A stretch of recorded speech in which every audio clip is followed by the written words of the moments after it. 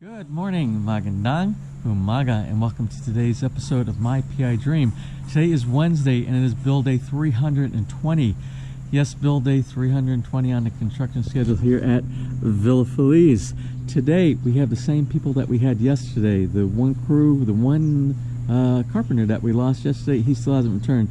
I understand he wasn't feeling good yesterday. I guess he's not feeling good again today. So again, we have a limited crew here this morning. I am going to try to get my hands a little dirty today. There are several things that I wanted to get done yesterday that I wasn't able to get to because of other commitments. And it's going to be a slow start for me again this morning because, as you remember, we had the annual meeting and they elected new board members, and I was one of the board members on the Homeowners Association that was elected. One of the responsibilities of the board members here is to convene when there is any type of issue that needs a decision on how things are run on a day-to-day basis here in the subdivision. And one of those situations came up, and we have sort of like an emergency board meeting. We have to discuss a topic about the subdivision here this morning. So that is a 9 o'clock meeting, which is in about 15 minutes from now, so I need to run over to that. Then when I get back from that, we will focus on some of the building that's going on here. I think I'm going to try to do, I might do some grouting today. I also have to finish up those screws on the deck rails that weren't completed by our carpenter last week. So those are two things I will try to get started on today when I come back from that board meeting. So anyway, let's go ahead and get today started. So without further delay, let's get today's video underway.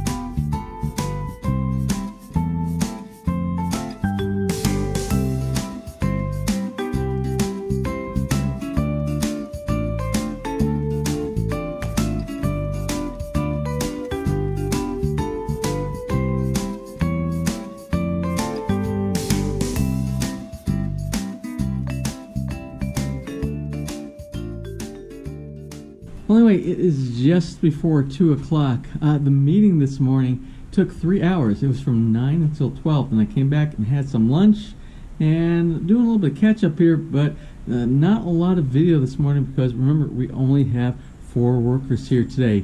The emphasis of today's work is on that door in the garage. Our worker, one carpenter out of 3, the only one carpenter that's here today, he is working on that today. I have to go get some hinges. I forgot to get hinges for the internal door that go inside there. We have another challenge with the door in the door on the garage. Let's go down and take a look at that real quick. So let me walk outside so it's easier. We don't have the echo that's inside the garage area. So you see we have an opening right here, but the door that they fit that's around the corner right there, it fits right inside there. They didn't make it larger, and they didn't make a door jamb. There should be a door jamb inside the door for the door to fit. All we have is a space, which would give us a gap around all 4 edges of the door. There's a couple of approaches that we can do with that. We can either make our own door jamb, if we can go back to the carpenter shop and see if they have some more yakal left over, so that we can actually put a door jamb on the inside and fit the other door inside here, so that we have a nice finish on the outside of it. Or we can do another astragal like we are going to do on this one. We can do ironworks that go around there as well. My carpenter was thinking about doing some wood trim around the outside of it, but that wouldn't work good. That would actually detract and make it look really cheap. We don't want to put any molding. He was proposing just sticking a little bit of wood molding around there. And we want to stick, if we're going to put any type of wood on the inside for a door jamb, we want to use some more of the Yakal, so it matches this right here. So I have to go back, I have to settle my bill with our carpenter at the wood shop that built the doors here, and while I'm down there I'll ask them if they have any leftover that we can use to do the framing on the inside for a door jamb on, remember, on the inside. If not, we will do the ironwork, and we will do the ironwork solution with the T that goes along top, bottom, side, and side over here too. I would really rather have a door jamb, so let's go see what they have.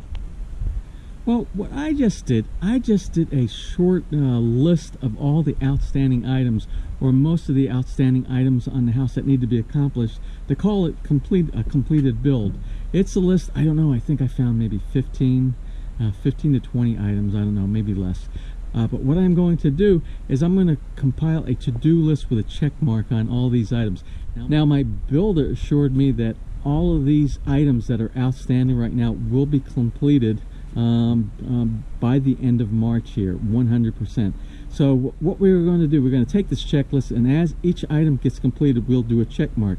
Remember, when we did the couple of the items that I have real big concerns about are the two CRs, the finishing, the tiling of the CRs. You remember our tiler took about 6 weeks to complete the small CR inside the basement.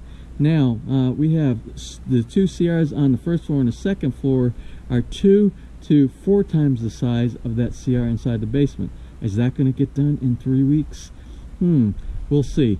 So we will use this as a metric, and we will gauge how much work gets done over the next 3-week period, and you can follow me as we are checking off these items, hopefully. So let's just do a walkthrough, and what I'll do is I will snap a picture and we will add that to our checklist as we are going through the final completion of the build here at Villa Feliz. I'm on the lanai on the back porch of the house where the barbecue area is. So although it's going to be for the entire house as far as patios and tile work goes, all the tile work has to be grouted, and the outside around the epoxy pebble work that's got to go around the outside needs to be completed as well as the drains need to be installed.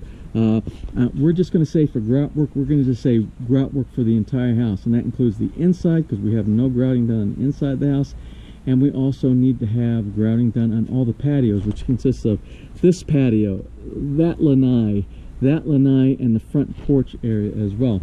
Out on the front of the house, or on the side of the house, all the retaining walls all the way around need to have the top completed, the finished top. It's going to be like a T ledge.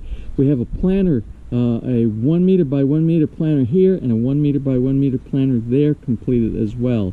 The driveway with all the grass blocks, and that is going to be vibrating compressed gravel, putting the sand down, and putting the grass blocks need to be completed so we can drive into the driveway. Just looking over my shoulder right here, the fencing area, all the trim work that goes on the edge that gives us that small ledge all the way around needs to be completed. Each one of the columns that we have here has to have stonework done. On the outside, you notice we have all the lights on the inside. On the outside, all of the remaining lights, the 13 lights, have to be completed. We're not going to add the fencing or the gates in the front, the 2 gates that we have up there, because that is going to be done on my ticket, on my dime. I've already contracted another company to come in. That's our Ironworks people. So we're not even going to throw that on his plate. Let's see what else we have to do.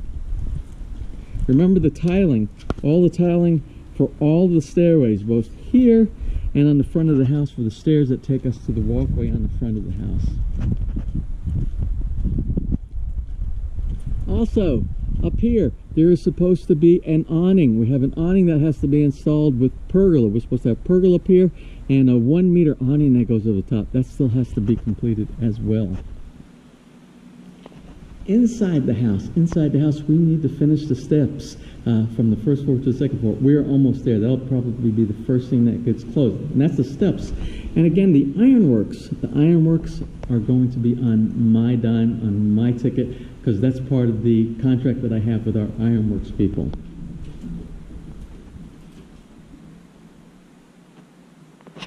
The CR on the first floor, tiling, all the tiling for the niche inside there. Corner bench that's going inside here. I think we're putting it over there. The tiling for this portion of the top of the ceiling, all tiling, and installation of all the plumbing. The vessel sink, they installed the faucet already. I think they did that today. And again, the water closet right here. The granite that has to be installed, and the glass. All the glass work inside here has to be completed. On the second floor, the entire CR inside here, all the tile work, the niche, the installation of the glass for the two glass areas, windows that are going to look into this portion, installation of the water closet, installation of the tub and the faucet back here. Again, I said all the tile. Also inside of here, we have to get the doors that are made, the doors and the drawers for the vanity inside here. Still no tile adhesive for the base of the vessel sinks on both of the vanities. And the shelf work inside here and the doors for the linen cabinet here. Again, also, throughout the entire house, we still haven't finished installing a lot of the service outlets and the switches, so those have to be completed as well. Pretty much mostly done in this area right here. On the outside of the house, we need to get away from bottles and culverts and completely do the washout. The clean out for the septic tank, for the small one here. We have one that's already got is a screw-on cap for the one that's inside, the main one for the house in the back, but it's buried underground under probably about 30-40 centimeters of soil. When we need to clean it out, we'll have to dig out to get to those access points, but they are protected back there, but these two still haven't. We don't want to leave this for our front yard. That's an eyesore. Installation of the sump pump basically is making sure that it's cleaned out inside the sump. We are going to do a waterproofing and running the power cable into the pump room over there for power. Also, what we want to do is we want to put something on the very bottom, maybe a culvert with some grooves inside it, so that the sump pump itself does not fall over.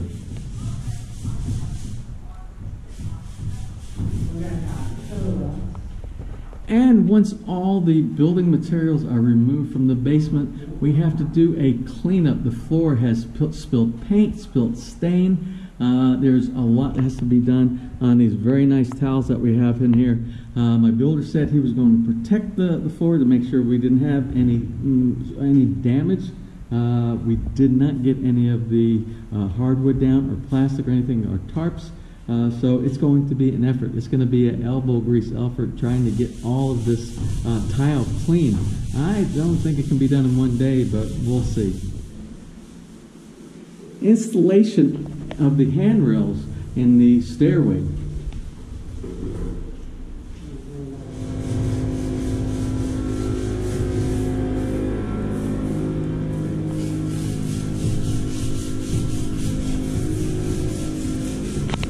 Finishing up of all the molding, the shoe molding inside the garage, to include the finishing.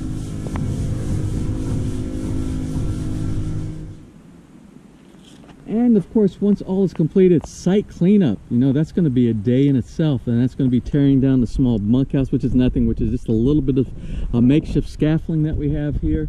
And any debris that's left around the site, it's going to be a cleanup, but the cleanup has to be everything. All the debris has to be removed, and it is ready for turnover to the homeowner.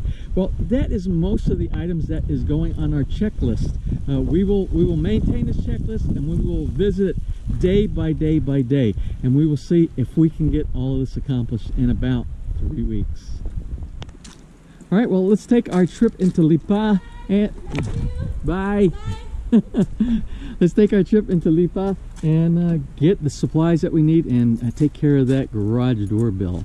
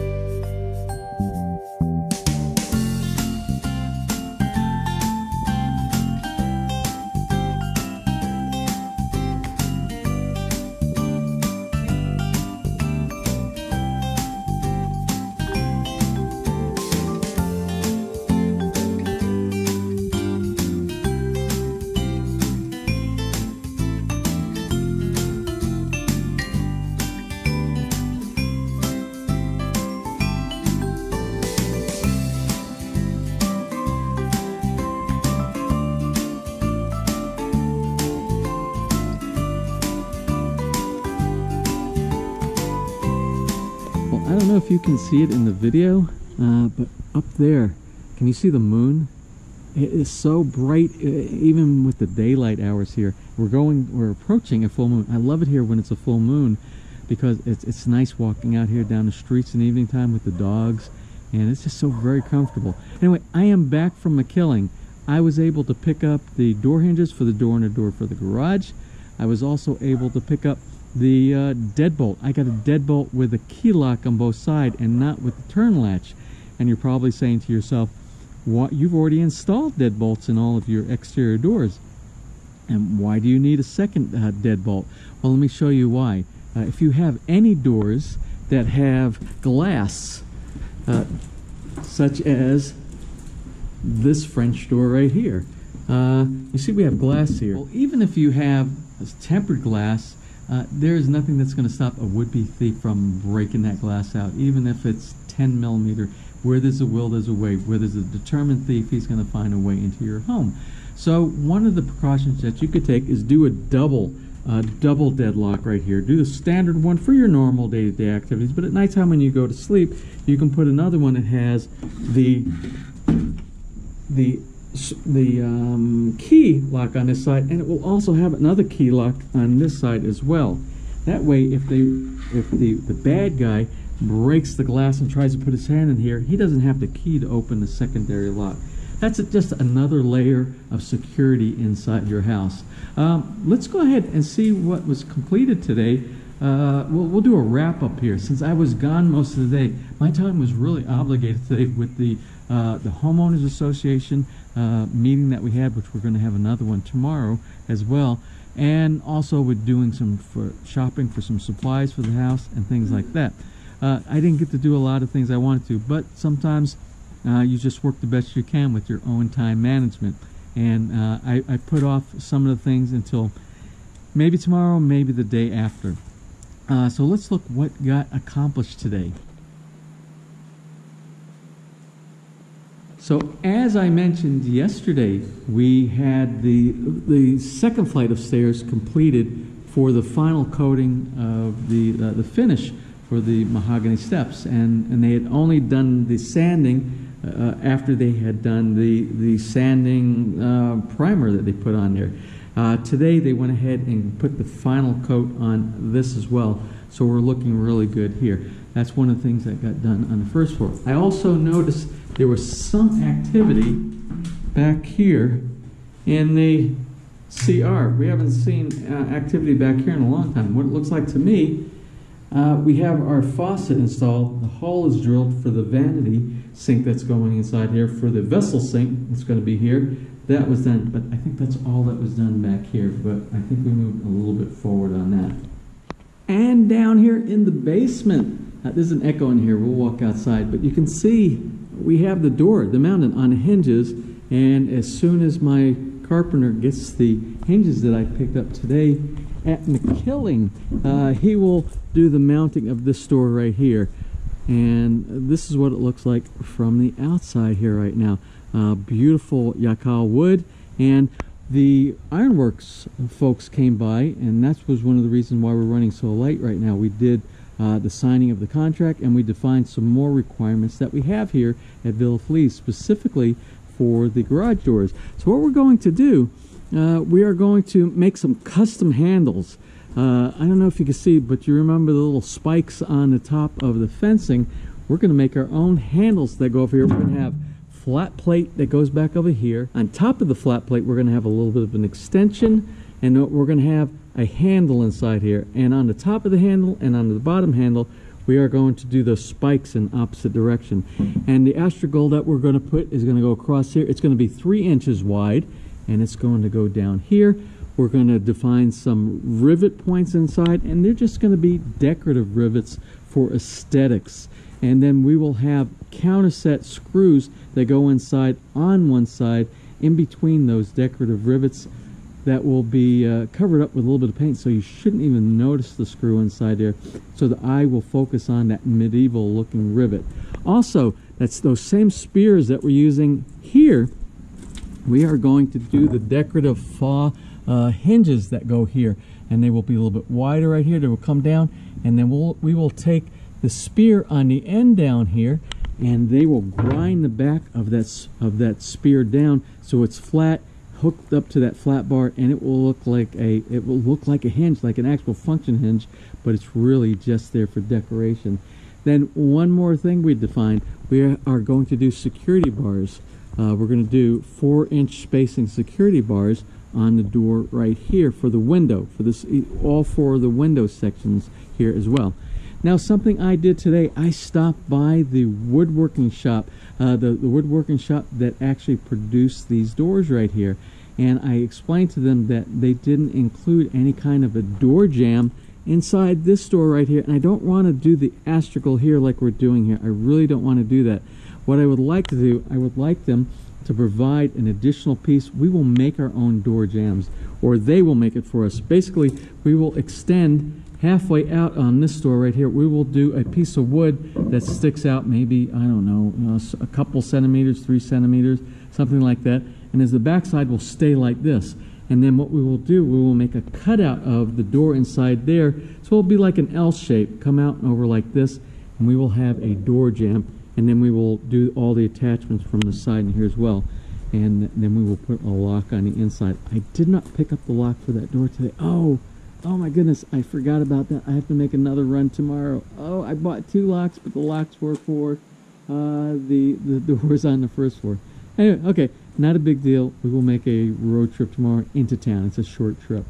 What we also had done today, we had the finishing crew member do the shoe molding, the molding that's along the base of the floor and the wall, and he did the finishing on that because a lot of the molding that was in there we identified to him, it looked like it was just nailed and with some wood putty inside there, that natural wood putty, and you could see it was obvious. What he did, he went over all of the molding, the shoe molding on there, and it looks the color of the mahogany doors now, so he did a great job of that.